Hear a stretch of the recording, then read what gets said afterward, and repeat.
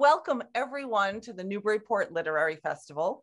My name is Jennifer Entwistle, and I am the co-director of the festival, and it is my honor to introduce Catherine Ostler. She's been editor-in-chief of Tatler, editor of ES Magazine at the Evening Standard, the editor of the Times Weekend. She's a graduate of Oxford University, where she read English, specializing in 18th century literature. The Duchess Countess is her first book, and she's joining us from England.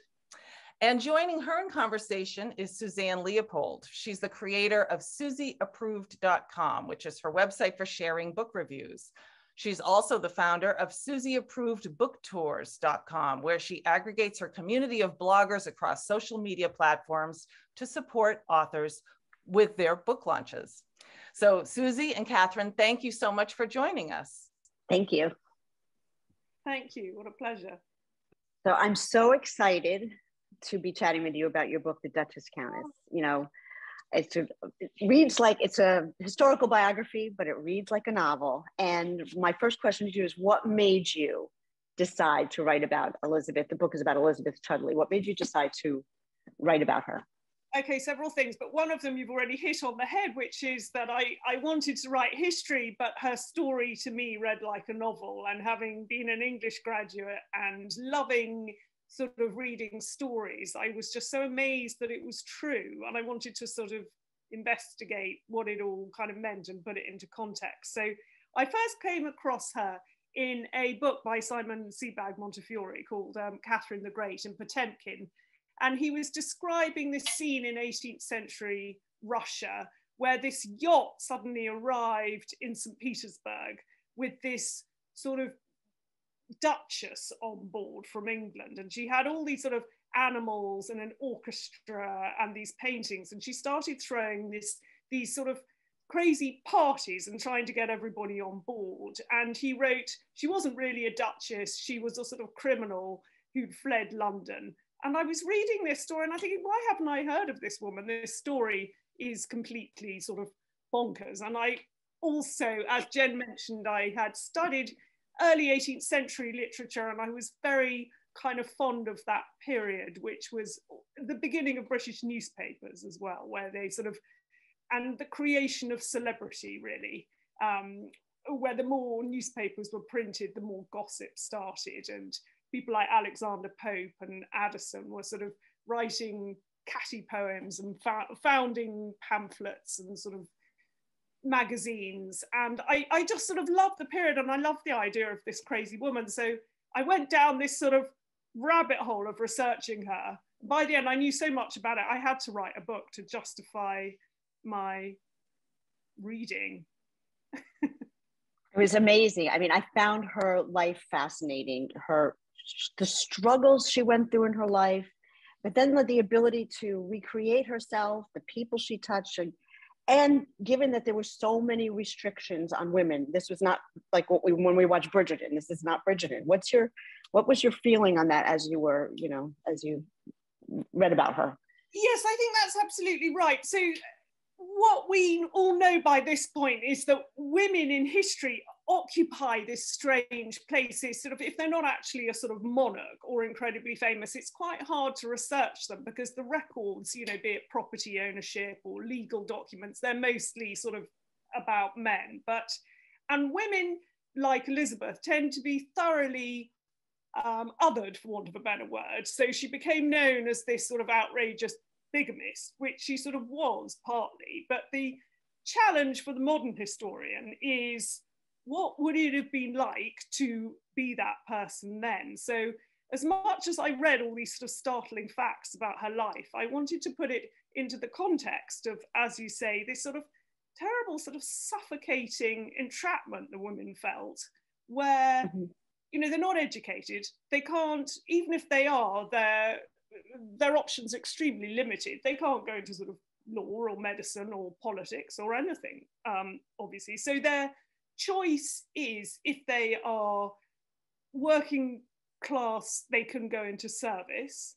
If they're upper class, maybe they can live off relations if they have them. But basically, beyond a certain point, they've just got to get married. And if they don't find anyone to marry, they really, their survival is at stake. So you get some of that desperation in Bridgerton, but she was in that awkward spot that we know from Jane Austen, where you're kind of genteel, the expectations are there, but it's actually not backed up by any cash. There isn't any money, there's no dowry. So she did find through connections the one thing that she could do, which was get a role at court as maid of honor to the then Princess of Wales. And she got that through connections, and that came with an income, but that led to all sorts of problems, as you would have read, because that was a job you could only hold if you were unmarried. So what was the I mean, this is a time period, this is from a long time ago. So the research, how did you obtain the information on Elizabeth? I mean, how did you find the documentation from her? Well, yes, so this is sort of mid 18th century. So she's born, just to get it sort of into context for everybody, she was born in 1721 and she died in 1788 in Paris just before the French Revolution. So, you know, it's a long time ago. It's the sort of bang in the middle of the long 18th century, as it were. Now, luckily, there were two things really. One is lots of surviving letters. She became quite famous quite early in life because if you were a maid of honor, it was sort of gazetted, it was announced in the press. So in her early 20s, she was being written about. So the fortunate effect of this is that people tended to keep letters from her because she was a known person, right? And those are the letters that get kept, unless you're very lucky and you find a hoarder or something. So lots of other people had kept letters from her, sort of jewelers, friends, neighbours, and most of those were they were all over the place actually. They were in Nottingham University and various places like that. When she came to have her bigamy trial in 1776, at the height of the War of Independence, which is something we might get onto later, but there was an enormous amount of newspaper coverage. And later on, she bought lots of property in Europe. So the joy of the internet is I found amazing things like the records of all her property transactions in Estonia, which I could then put in Google Translate, something that would have been completely impossible even 10 years ago, you know, and incredible. So all over the place is the answer, but it's patchy. If it's that long ago, you know, there'll be sort of 10 years of her life when you don't find anything. So, and then you've got to come at it from other angles. Who's written diaries about her? Where did she, so all sorts of things, sort of local poor tax, many different sources, church records, but you know, I love research, I have to say. It takes you down, you never know where you're going to end up, but it's never even, that's the thing. You end up with sort of piles and piles of stuff on 1 year of a 60-year life, you know. So when I Googled her, I find out about her outfit, and that's in the book about you know, she was notorious for wearing something very see-through, you know, back then, you know. Yes. I was like, yeah, this poor woman, that's, you know, scandalous back then. Yes, she was properly scandalous. So she went to a party and she was sort of attention seeking, and it was a masquerade and you could dress as somebody from Greek myth, and she went as Iphigenia ready for the sacrifice, but she chose deliberately, she was a theatrical character. I think if she'd been born in a different setting, she would have been an actress really. And it was sort of like a sort of Lady Gaga Kardashian thing. It was basically what, you know, as a, you know, we've got the Met Ball coming up, haven't we? It was one of those, it was a naked dress really. If you looked at her across the room, she looked completely naked, and it was so disgusting. I can't quite work out whether it was just flesh colored or whether it was actually see-through, but she stopped everyone in their tracks, and 100 years later, people were still buying engravings of this outfit in London. So crazy. Yeah, crazy. It was great to read about. So when I was reading the book, I was just amazed about the information covered in her life, because it read like a novel to me. So I kept thinking about you and, you know, how do you put this book together? what are some of the hurdles? And especially, I mean, this is like a few questions at once. How long did this take to write?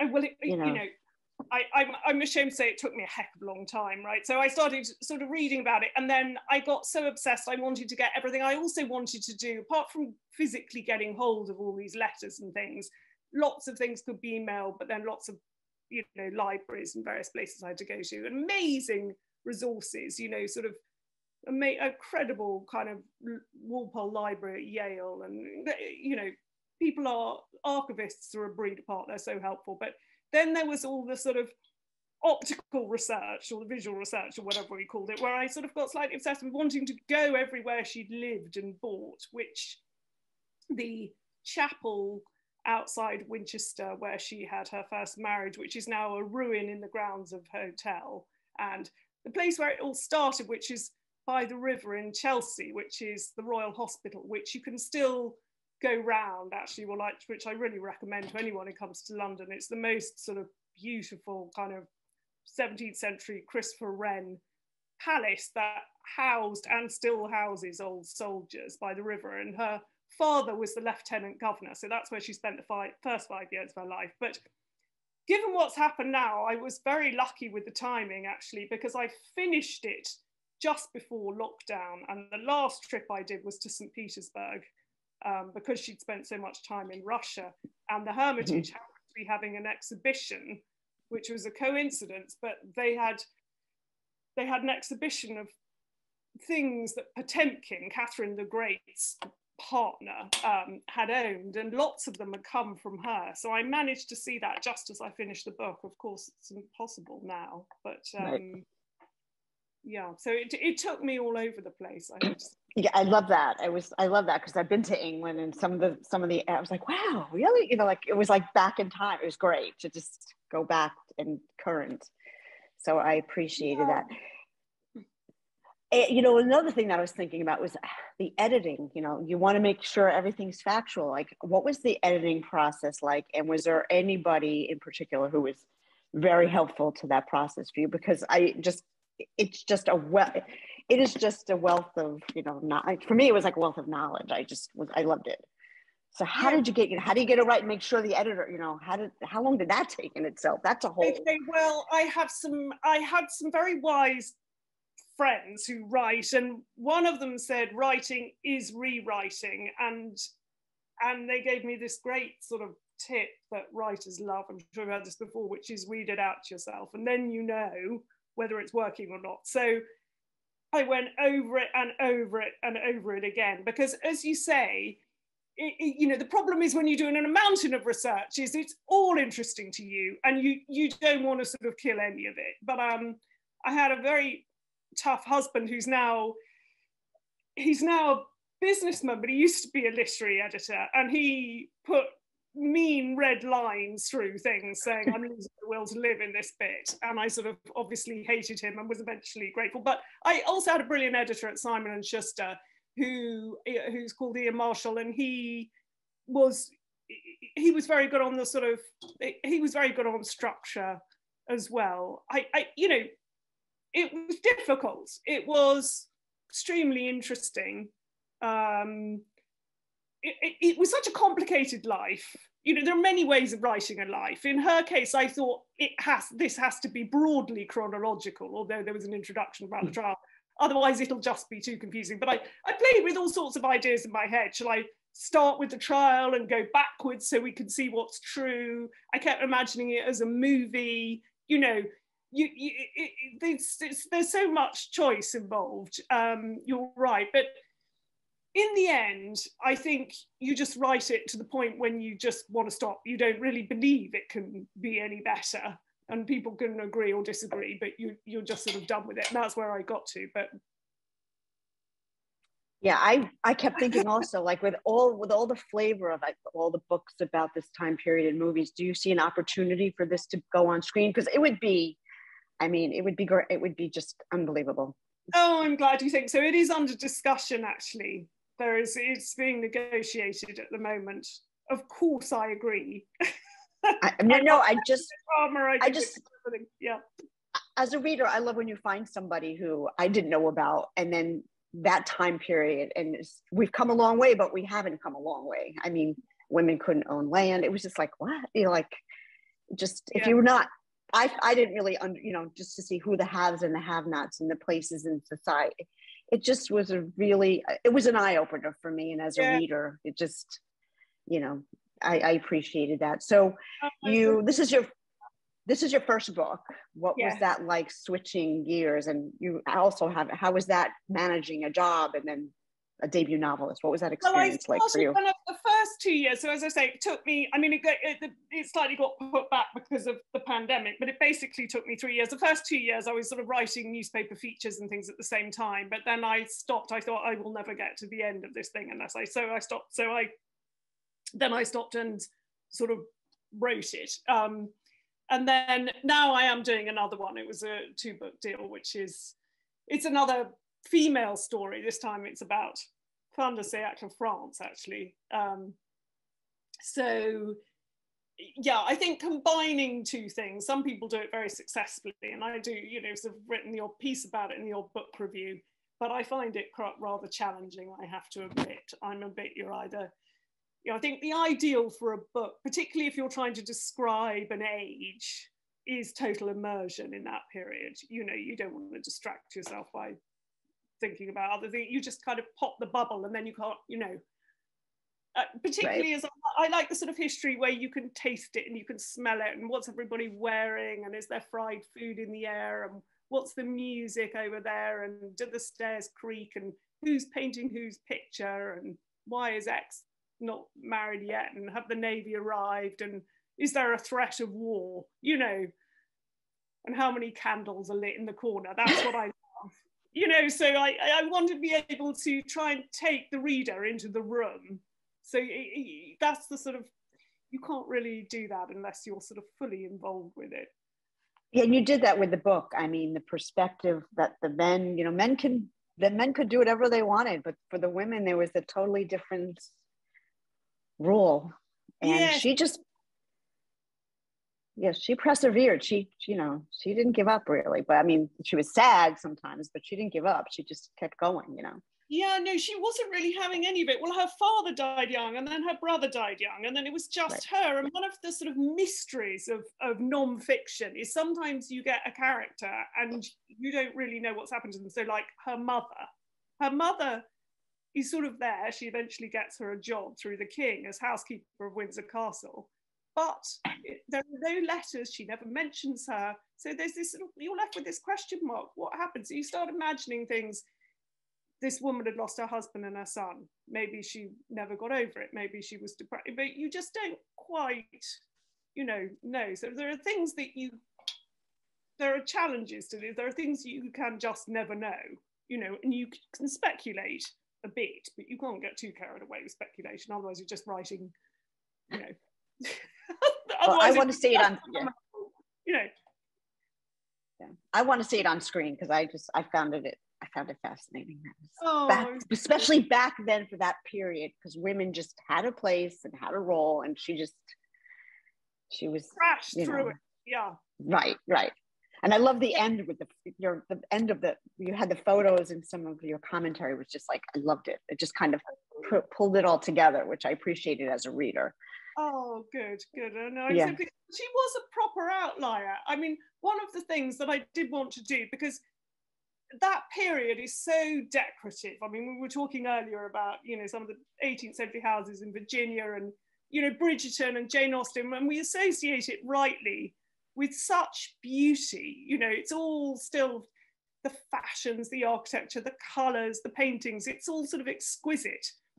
But one of the things I wanted to describe is this terrible, you know, this atmosphere for women, which was so restrictive. You know, they really were kind of in invisible chains, for all they're wearing their glorious pastel chiffon, if they're that lucky. Yeah. You know, so for an 18th century woman, you know. Yeah, she was. I love outliers, and for that time period, she is like, you know, go girl, you know. Yeah. So before I wrap up, I wanted to ask you: is there, you know, something that you wanted to? What are you reading? What are you watching? Just, you know, just as you as a person. Okay, me as a person. So what I'm reading, it's that, well, because I'm actually, it sounds so pretentious, but I'm reading Proust because I'm writing about that period in France at the moment, and I'm sort of reading that, and I'm also reading various sort of letters and diaries about the end of 19th century France. And my next book, it begins with a Renoir painting, actually. So the Impressionists, you know, I'm reading a lot of stuff from that period, but at the moment I'm reading the second volume of Remembrance of Things Past, which obviously I'm enjoying enormously, but I'm calling it research slightly. When can we expect that book? Is there... Well, I've got to finish it by the end of the year, so it should come out next year, I think. End of next year. Yeah, it's a very it's a sort of different story in some ways, and then in others, because it's about women's lives, it is again, it's about the restrictions and the challenges of them. It takes them through 19th century France, the end of it, up until the Second World War. Great. Yeah, I look forward to it. So before we wrap up, I'd like to have you just let readers know where they can find you on social media, if you have a newsletter. So if you want to give some of those, you know, where can they find you? Yeah. Twitter, Catherine Ostler, and Instagram, CE Ostler. And I've got a website as well, if anyone, you know, wants to send messages or anything, which is just catherineostler.com. So. Yeah, it was wonderful interviewing you. And before I wrap up, I wanted to say, you know, grab the book. It's Independent Bookstore Day, but please make sure to support the authors, leaving 5-star reviews on Amazon, Goodreads, BookBub. You know, if you're in a diner, you want to leave it on the bathroom wall, just, you know, go ahead. And it was a wonderful, it was a wonderful story. And, you know, I want to see it on the screen, you know. So it was wonderful interviewing you. I appreciate, you know, your time. You're in England, so I appreciate it. Thank you so much. Such fun to talk to you. Thank you, Suzy and Catherine, for that great discussion. I want to remind people that we are going to do some Q&A. So if you have a question for Catherine or for Suzy, you can ask Suzy a question too, I suppose. But please put it in the Q&A button at the bottom of your screen. And we do have a question for Catherine here from Raphael. How differently do you use and treat official sources like newspaper articles, legal documents, etc., and primary sources like personal letters or diaries? What are the opportunities and risks with both of these? Okay, that's a very interesting question. I think legal documents are funny. There's a very tortuous period in England where lawyers are paid per word. Okay, so they go on and on and on, particularly wills, where they start listing, and then if this person dies and then that person dies, and you think, I will never get to the end of this thing. But, you know, they are what they are. Newspaper reports, I'm afraid, aren't reliable at all. I mean, they're reliable in that that's what the journalist wrote, but the 18th century British press was terribly corrupt. So I had the joy of finding the bank account of Elizabeth Chudleigh when she was married to her second husband, and there were payments to she basically hired a succession of publicists. We all think we invented PR. We didn't at all. So, and they were usually clergymen, because they were very literate and they were well educated, but they didn't have very much money. So she would hire them as sort of freelance PR people, and they would place stories in newspapers for her. So, for example, when it came to her trial, the newspapers completely disagreed about who was winning and who was presenting the better case, because both sides were paying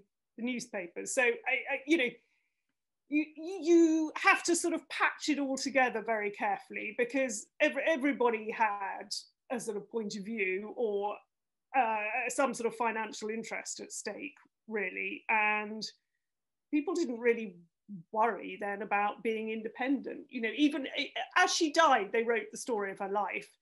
there's no sort of footnotes then or anyone checking anything. They just wrote. Also, even the divide actually between fiction and non-fiction wasn't like it was now. It was sort of, they sort of told her life, but they told it in the most entertaining way they possibly could, without, and they were perfectly willing to sacrifice the truth if it meant it made it a better story. So I thought about it a lot, and where I wasn't sure, I had to acknowledge it. And I did a sort of heck of a lot of sort of end notes and things to show, well, this came from here, but we can't be quite sure. And yeah, so it was an interesting process. So we have a question from Casey Davis. Being a modern woman, how do you not become angered or emotional while writing these period pieces about women? Well, I think, yeah, interesting.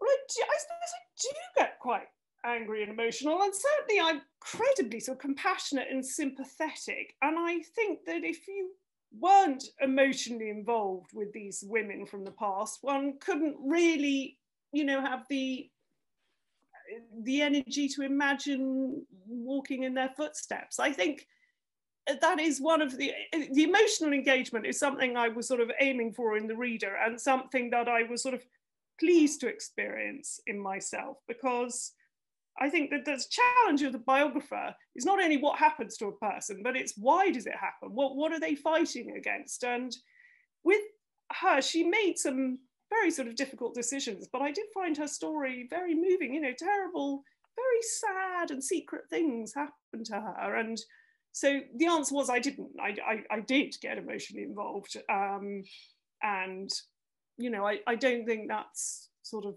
particularly, I don't think that's a bad thing. I'm not really, you know, a sort of cool customer about it. But, you know, obviously one has to stand back and make sure one's not so involved, one's just completely biased. But, you know, equally, I think that books with emotion in it are, you know, are a good thing in my view. You did so much research. What do you think was the most surprising thing that you discovered? Surprising thing. I suppose the most surprising thing, two things really struck me actually. One was the fact, okay, this is a sort of context issue. I was really startled, and no one had really written the fact that I sort of knew this trial where 4,000 people come to Westminster Hall to watch this woman being convicted of bigamy. And it was a huge national event. And I'd always known it was during the War of Independence. But what I didn't want to overwrite this in case I got into trouble, but it really did stop the War of Independence. It was the absolute height. Britain had just lost Boston. And they were writing, the king was overseeing the terms with which the Howe brothers could negotiate with Washington. And this whole process stopped for 2 weeks because the lawyers who were writing these terms were the same lawyers who were in charge of Elizabeth Chudleigh's trial. So, and the entire cabinet and the House of Lords was involved, and all the British press. So it sort of really isn't an exaggeration to say Britain put the War of Independence on hold so that they could watch one middle-aged aristocrat be humiliated for having been married twice. And that I found completely sort of fascinating. It's part of the English culture. So we can have war in Ukraine and the Brits will obsess about whether Boris Johnson has had a piece of birthday cake. I'm not, you know, it is a thing in the British psyche that when there's something unbearable happening that nobody agrees on and nobody knows what to do about, they will find something else, something more fun, trivial, whatever to focus on. So I was fascinated by that. And actually, yeah, that was one thing. There were many others. Cara Gleason asks, Elizabeth lived at a time of corruption and limits on civil rights, but it was also a time of reform movements. Did she get involved in any? Yeah, she did a bit. That has to be said. She was not a great, I mean, her battle mostly was for her own survival. She was never in a secure enough position to, even apart from there was a brief moment with her second husband where she was happily married, she was never in a secure position legally to embrace other causes. Having said that, and she didn't have any living children, having said that, she was a great believer in female education, and that was something she did try to sort of help in her will. Actually, her will, it didn't happen, but she tried to set up a school in Calais, where she eventually moved to for a while. And she believed in equal education for men and women. The other thing she was interesting on, actually, which she was quite far-sighted, people thought this was insane at the time, was she'd had a few friends who got into trouble for debt, and she didn't believe that debtors should be in the same prisons as sort of hardened criminals. And so she also wanted to leave money for a separate prison in Calais for those who were in debt, which sounds ridiculous now that we would even imprison people in debt. But as we know from our Dickens and things, that was a real issue now. So she did have some far-sighted ideas. She certainly, and she, throughout her life, although it was about herself, she was always writing about the plight of women. You know, why should women not be able to own property? Why shouldn't they be able to sell it? You know, she had this farm in Devon and she wanted to sell it, and she was sort of haggled over the price, and she was very aware that this wasn't seen as feminine behavior. So she would write in her letters, you know, I know people think this isn't how women should behave, but, you know, I don't see why they should behave any different from men. So she had this sort of, she was quite aware that her plight wasn't, you know, the same as a man's, and that angered her. So for anyone who finishes reading your book and they want to stay in this world or in this same, you know, genre, is there any book recommendations that you would make for your next read? Well, let's think. Funny enough, I just did one of those wonderful things in the Wall Street Journal, which was about, you know, sort of books about monarchs. So there are two great books on monarchs at the time. One is Sebag Montefiore's book on Catherine the Great, and the other is Andrew Roberts's book on George III. So they're about the period. If one wants to go to France, I've got a soft spot for Nancy Mitford's Madame de Pompadour, Robert Massey, Peter the Great, and his Catherine the Great. And the other thing that's enormous fun, it's a bit of a deep dive, is Horace Walpole's Letters and Diaries, which is a great resource for any 18th century historian will draw on this, because he meets everyone, he knows everybody, he has a view on everything. As one of the very good questions mentioned earlier, he has to be treated with a certain degree of skepticism, because he wrote what he wanted to be true half the time rather than what was true, but he's enormously entertaining. There's I think it's either 2017 or 2019 edition, edited edition of his Letters and Diaries, which I think is enormous fun if one's interested in this sort of, you know, the comings and goings of 18th century England. Well, I think everyone is, based on the popularity of Bridgerton. Have you watched all those shows? I completely have, yes. It's ingenious. The treatment of it, I think, is ingenious. I mean, I suppose one of the things I always long for people to realise is, you know, I think they do get it across quite well, is this sort of terrible sort of trap that women were in. You know, it is sort of, it shows you actually it changed slightly in season 2, didn't it? But it shows you the lighter side. Right. Actually, Kathy Harbour has a related question. What do you think made her different, as in why can't women be more equal? Sorry, what made Elizabeth different? Why do you think made her different? I think there's a typo in here, so sorry.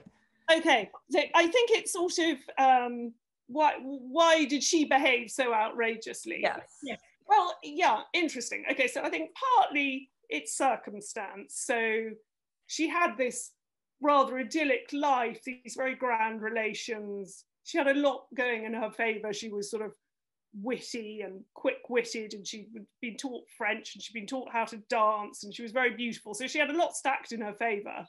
But she had no proper advice. As we discussed earlier, the mother had sort of disappeared and wasn't sort of looking after her. So she made a few sort of silly decisions. I think, you know, she was so outrageous that I consulted a psychiatrist at one point because she did exhibit some very strange behavior. And I said, what do you think about this? And he said he thought that possibly she had sort of some kind of borderline personality disorder type thing. I mean, it's impossible to know from now, but I think she was completely fearless. And I think partly because her father, she'd grown up on military stories, she'd grown up surrounded by old soldiers. And, you know, Britain, the Duke of Marlborough had won these wars, and she saw herself as a sort of, almost like a sort of female soldier in a way. So, you know, she had a very interesting psyche. I mean, there are many threads about why she became her. If anyone has a question, I think we have time for one or two more. So I just want to open that up if anybody wants to get one in here before we wrap up. Anyone? Question? Suzy, any question that you didn't hit that you wish you had asked during your interview? No, I think we got them all. But yeah, the borderline, that came out too, that, you know, maybe modern medicine would have helped her. But yeah, that was. Yes, that was quite controversial. It's a sort of new thing now. You look at, funnily enough, I just read a book about this, something that happened in 1820, and the historian, he's a very distinguished Cambridge academic, said, I think the lead guy was bipolar. That's the only way I can understand his behavior. And, you know, I like it because I think we're reading about these people. If they behave really oddly, aren't we now going to try and work out why? It's not a criticism, but it's you know, it has a question mark. Yeah, it was limited back then. You know, it's limited. Women were limited, but medicine was limited. You didn't live till, you know, you didn't live till when, you know, 55 was like, I'm 55, you know, you live till that age. Yeah. Well, what they would always do was bleed you. So you only had to exhibit the signs of a sort of tiredness, and you get a leech stuck on you and your blood would be coming out. And that would, 95% of chance, that would make you feel a heck of a lot worse. So some great questions are coming in here at the end. So this is great. What other women in history interest you, and would you like to research more? Oh, well, at the moment, as I mentioned earlier, I am researching these women called the Caen d'Anvers family. They were painted by Renoir, and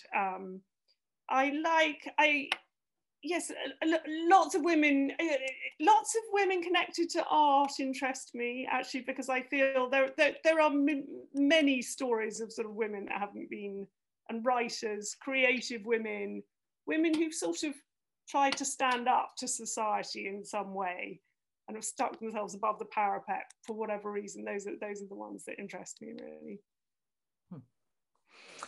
And here's a great question. How difficult was it to let Elizabeth go in the end? Really hard, and I'm not sure that I have. I was tortured the other day. Someone sent me a link to a book about the trial. It was sort of £850 or something at a sort of antiquarian London bookshop. And I was looking at it thinking, I so want that. Can I really justify? I'm writing about something completely different. You know, I don't think you get to know someone so well in a way. It's tough. You know, it is tough. And also I do love that period, as I said. So I love it. I look at the world, you know, the more you think about things, as we all know from art and architecture, and you look at things through new eyes. So I go into central London, I pass Kingston House opposite Hyde Park. It's now a huge block of flats. It's named after her old house. So you sort of coexist with these things. I don't think you let go of them. Well, and I suppose being on tour and talking about her, you really haven't let her go yet. No. You're still very, very entrenched in it. And I was thinking as you were talking, I was like, I can't believe how much you can keep in your head still. All of these details. But yes, the other thing is you see echoes of it. You know, like the thing I said about how they were thinking about her during the War of Independence, and you know, they were constantly gossiping about everything. And you know, all the arguments we have about Twitter, you know, should it be anonymous? They had all that then. So I find it very interesting to understand the history of things like gossip and media, and you know, they had anonymous blind gossip items then, 1720. You know, they'd say, oh, guess which, but you know, so I find it very interesting just on a sort of human nature. Right, right. You know. The more things change, the more they stay the same, right? Well, thank you so much for joining us, Catherine and Suzy. Thank you. Has been a great conversation, and I could see in the chat people were saying, I just bought the book. So thank you for joining us and telling us all about Elizabeth.